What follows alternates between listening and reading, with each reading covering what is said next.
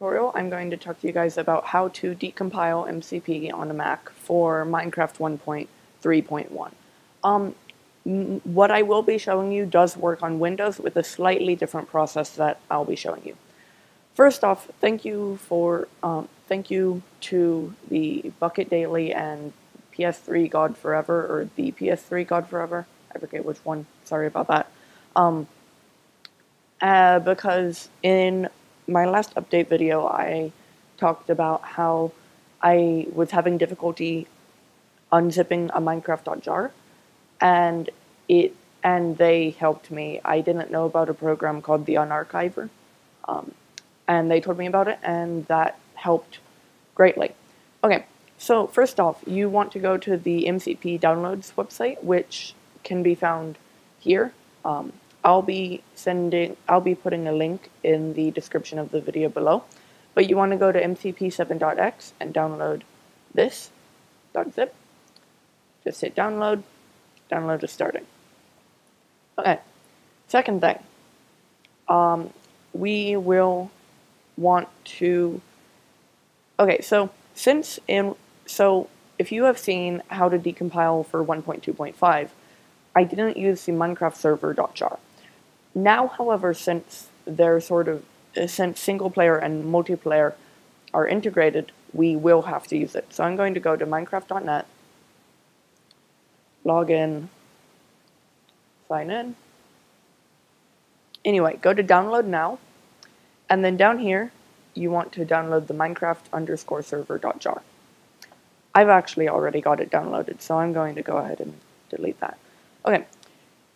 Anyway, you want to also make sure you have a clean copy of Minecraft and you have ModLoader. ModLoader, I'll put a link in the description. Hopefully, if you're making mods, you know how to install mods, in which case you will know how to get ModLoader. Anyway, I'm going to go ahead and minimize Safari, and I'm going to pull up the MCP folder. So, this is our MCP folder, and what I'm going to want to do is I already created a folder for my 1.2.5 modding tutorials on my desktop called MCP. I'm just going to drag in this MCP70A, and now I can close this window. Anyway, you'll see we have basically the same stuff as for 1.2.5. You'll notice there's no bin, but that's about the only difference. Anyway, now what you'll probably want to do is go ahead and find all of your source. I will be releasing my 1.2.5 modding series source code in a .zip file. Download link in the description if you want that source. There's no textures in there. I only want to release the textures that I have previously released because they are my own textures. So here's all of the source code. I will be putting a download link in the description. Anyway, you'll want to find basically all of your source and your textures. And the way you do that is you go into, in our case, MCP62, and then you go down, hit source, Minecraft, net, Minecraft, source, and then you'll see there's a bunch of job files. There will also be your code along with the game's code. So you can go ahead, copy your textures and your code.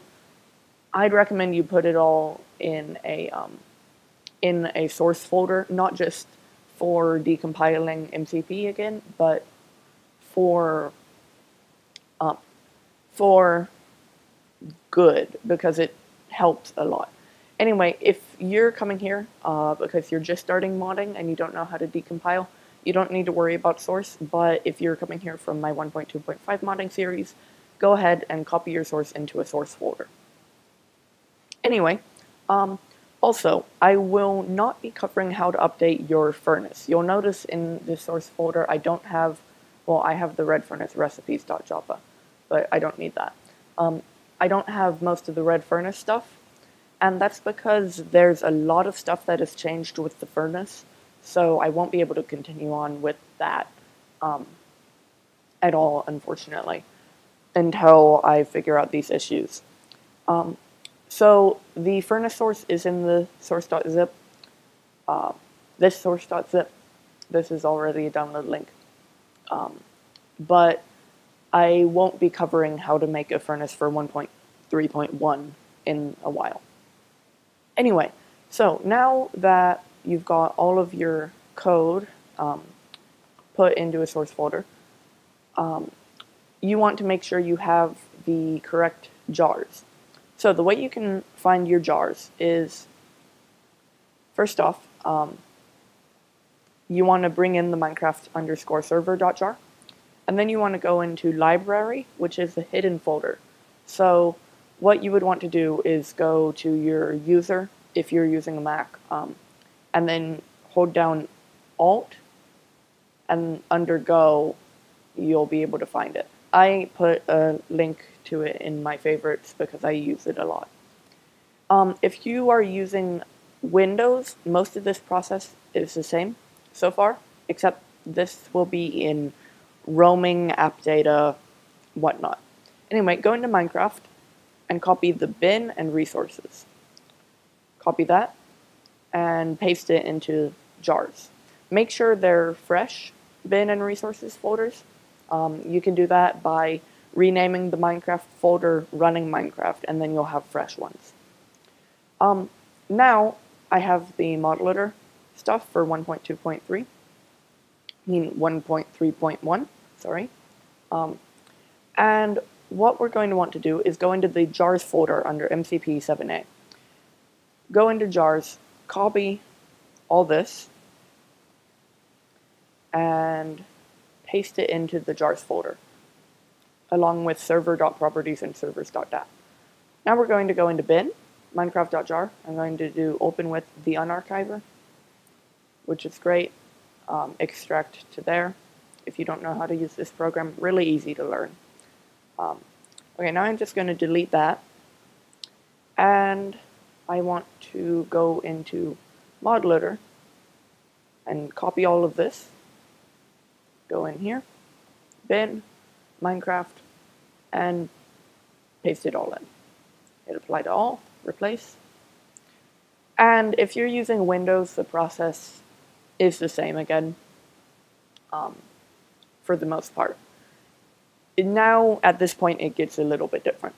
So first, we're going to, now that we've got model editor installed, it won't decompile unless the folder is a .jar. So we're going to want to hit compress Minecraft by right-clicking on it, and then, okay, now we can delete this. Now, just rename the .zip ending to .jar, use .jar, and you'll see it's a .jar archive. Now, what we're going to want to do is actually get to decompiling it. So I'm going to open up a program called Terminal. You'll know this program if you watched how to decompile for 1.2.5. And I'm going to go ahead and type in the command cd, change directory, and I'm going to drag in this MCP folder. Hit enter, and it's changed to nothing. Message file or directory. cd. There you go. Okay. I must have... Oh, okay. I didn't put a space there. Anyway, hopefully you don't mess that up, embarrassingly, on a video that's going to go out to 300 some people. And now what you want to do is you want to type bash and drag in this decompile. Oh, I did forget something. Go into bin. I'm going to unarchive minecraft.jar and Minecraft server.jar.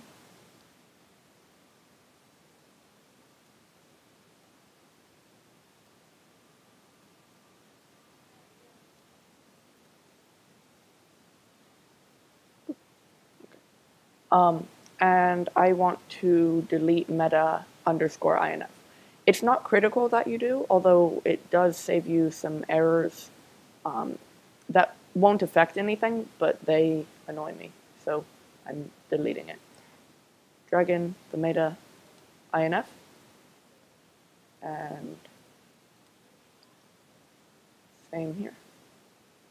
If I can find it. Meta INF. Okay, now compress.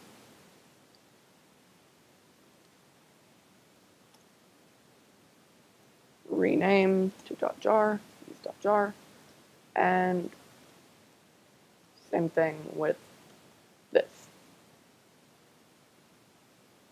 Okay. Anyway, so once you've done that, you can do bash and drag in this decompile.sh. If you're using Windows, just double click on decompile.bat. Otherwise, if you're using Mac, this is the process. Not sure about Linux. So anyway, hit enter and it'll go through a long decompiling thing. Okay, so while it's decompiling, for the next bit, so a lot of the code is, actually most of the code is the same from 1.2.5 to 1.3.1. However, there are some differences along with some new stuff that I will cover in later videos. A lot of it is just renaming stuff because stuff got renamed, but there's also adding parameters due to the new blocks can drop experience orbs. And so there's that. And I'll cover fixing all of that in upcoming videos. Also, as I said earlier, I won't be able to cover furnaces anymore. I'm having difficulty with that now. Once I figure out the issues, then I should be able to do the furnace stuff. But until then, the furnace mini-series is sort of over. Yeah. Okay, so you'll see it's going through. 2 errors found. It will usually say 2 out of 2, hunks ignored, etc. That's fine. If you don't delete meta INF, it would say something along the lines of 18 errors. But otherwise, if you did delete it, it would still say 2 errors. Anyway, so it's done with the Minecraft.jar. Now it's going into the Minecraft server.jar and decompiling that. Now, if you don't delete meta INF, there is some other stuff you need to do. Watch, if you haven't already watched my 1.2.5 decompiling, I didn't delete meta INF, and then you have to change some stuff and then run update MD5s if you don't delete it. Anyway, the Minecraft server.jar shouldn't take quite as long as the Minecraft.jar to decompile, but it does take some time. Anyway.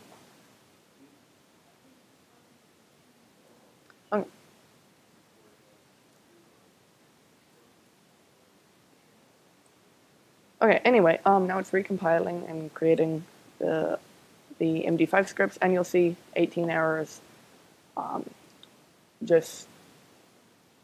Yeah. Anyway, now it's all pretty much set up. We can open up Eclipse. If you don't have Eclipse, I'd recommend you get it. It makes modding a lot easier. Okay, now we want to set the workspace to this, the MCP70A folder, Eclipse, and then hit open.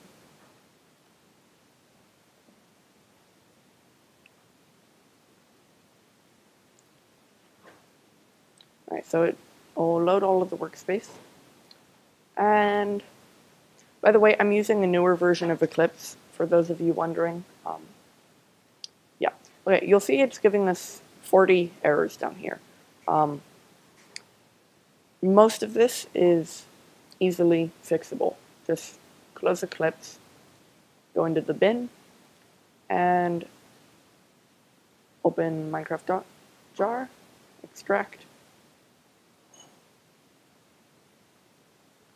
Okay, and rename this folder to .jar. Add, and you'll see it stays as a folder. Now if we open up Eclipse again, MCP 709.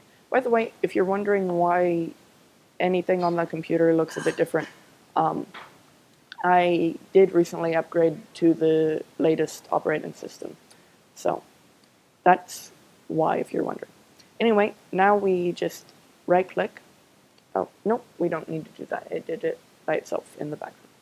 So now what you want to do is go into your source folder and just copy everything and paste it in. And you'll see it's giving us a couple errors because I deleted the red furnace stuff. So, I'm recording in a slightly different way. QuickTime, the recording software I use, updated, so I can record a small area of the screen now instead of having to record the whole screen. But that makes Eclipse a bit crowded, unfortunately. So that's why it's like this. Anyway, I'm deleting all of the red furnace stuff. If you followed with me with my 1.2.5 stuff. Okay, anyway, for a smelting recipe that we had, it's really easy since smelting recipes now have experience. Just at the end, you put the amount of experience, I believe. And there you go, the errors are all fixed. Most of the code, you'll notice, works now. So if I run Minecraft, then everything should still work.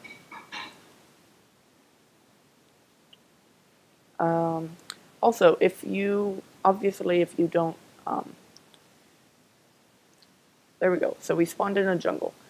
If you didn't watch my 1.2.5 modding, you won't have any code to copy. So this stuff is all useless for you. So there's a couple errors. For example, you'll notice our tool isn't working. But for the most part, everything is pretty normal. So anyway, you'll notice everything works. I'm going to show you our power block and lever. If I can find it.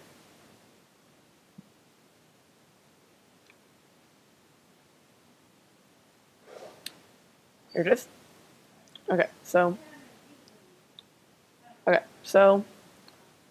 you'll notice most of the code works just fine. Any different code I'll cover in later videos, but for now that's how you decompile MCP for 1.3.1 and you update your mod to 1.3.1 from 1.2.5. So thank you for watching, don't forget to subscribe, and I'll see you next time. Bye.